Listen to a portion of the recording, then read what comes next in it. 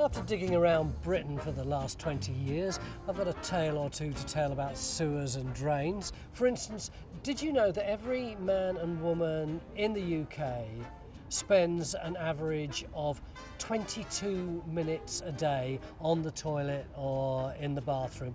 A poll recently commissioned by Dyno Rod to celebrate their 50th anniversary says that the top pastime while you're there is coming up with a great new idea. Second is the more traditional activity of reading a magazine or a book like this magnificent publication.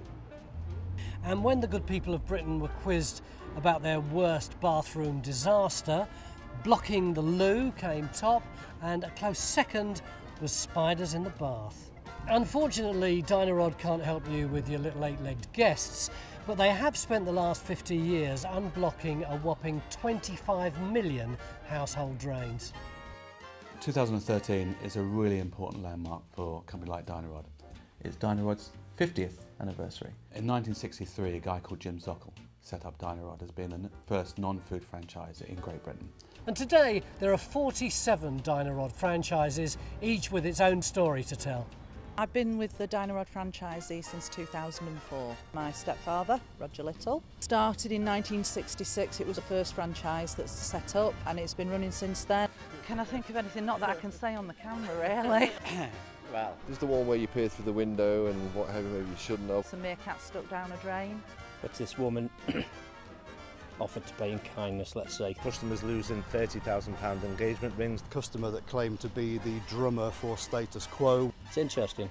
I think that's why people tend to stick to it for a long time. John Swift is the longest serving member of the team. He's been here 41 years. I mean, when I went, I think there were like 6 of us.